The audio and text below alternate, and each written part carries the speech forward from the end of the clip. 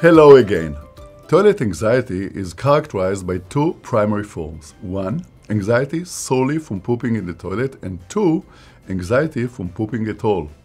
In most cases, anxiety from pooping in the toilet is first to appear. Will the child also develop anxiety from pooping at all? It depends on your reactions. Sometimes, reactions that may seem most natural can exacerbate the problem and impair the toilet training process. So, how do you find out if your reactions are constructive? How will you avoid aggravating the problem? How will you help the child overcome this anxiety? How will you navigate your child to normal use of the toilet? This is precisely what I'm going to talk about in this course. But first, let's get to know the two classical prototypes a little closer. Here are the stories of Michael and Anna. Michael is 3 years and 9 months old. A very happy child. He can only poop in a diaper. He pees freely in the toilet, but he asks for a diaper whenever he needs to poop. As soon as he finishes, he asks to have his diaper changed. He never soils his clothes. In kindergarten, he withholds. At the age of 3, he was potty trained and even managed to have a few successful bowel movements in the toilet. But very soon, for no apparent reason, he began avoiding the toilet. Occasionally, he tries to sit on the toilet but gives up after a few minutes. His parents do not remember any traumatic event that could explain this avoidance. They allow him to use the diaper whenever he wishes. They do not put any pressure on him to poop in the toilet. Now, let's meet Anna. Anna is 3 years and 6 months old. She was potty trained at 2 and started to wear underpants. She peed in the toilet regularly, but she would ask for a diaper for pooping. For the first 2 months, she was always given a diaper. At some point, her parents told her there were no diapers anymore. Very soon, Anna developed severe constipation that required an enema. Since then, she poops only in her underpants. She usually makes a few small quantities each day. She tries to resist and avoid pooping as much as she can. She tends to hide in a corner or under a table when she does it. She does not ask to change her pants and even resists when offered. She continues to walk around with the poop in her underpants.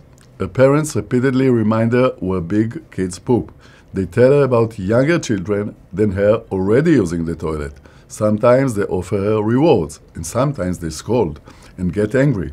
Anna's doctor suggested trying stool softeners. They didn't help either. Even when she agrees to try, she sits for half a minute on the toilet and says she has nothing immediately after she comes off and poops in her underpants. She does not agree to use a diaper anymore when offered. So, what exactly are the differences between Michael and Anna?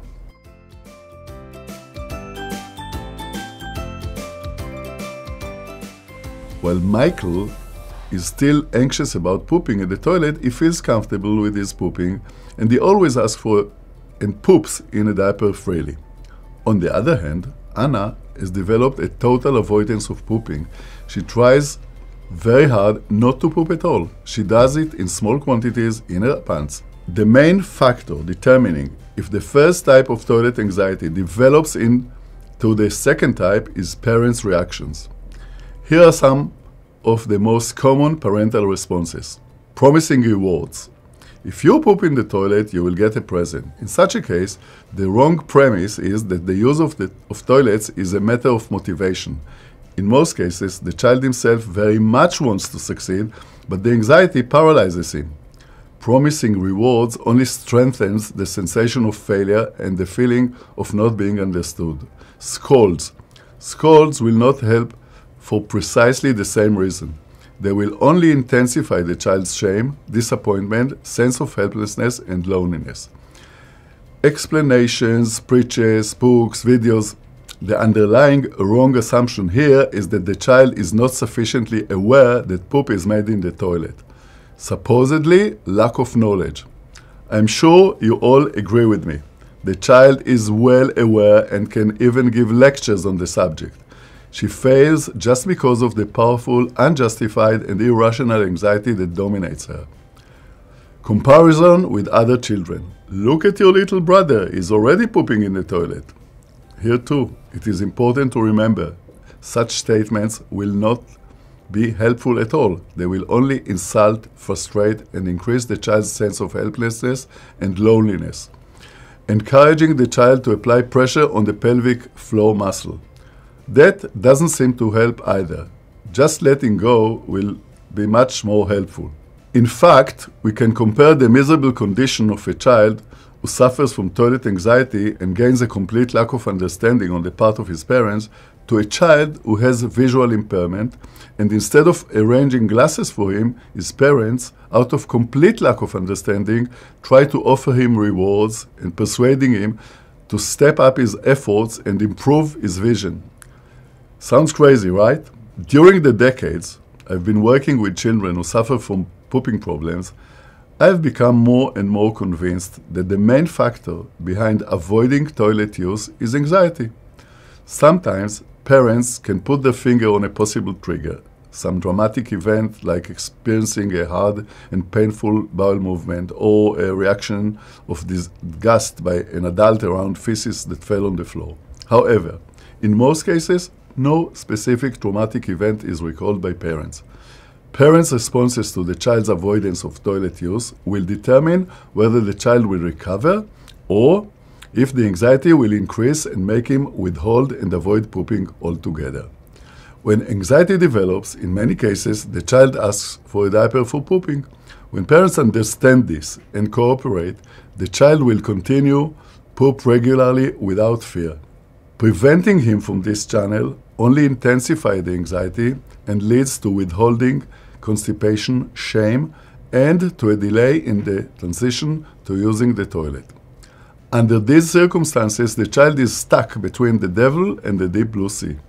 Anxiety hovers above his head and prevents him from pooping in the toilet.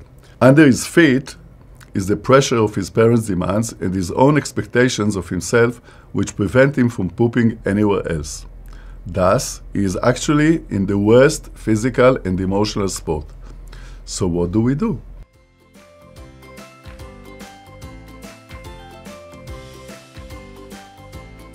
The key to the solution is patience and gentle, gradual work. In the next lesson, I will introduce the methods for eradicating anxiety and of paving the way to using the toilet. See you soon!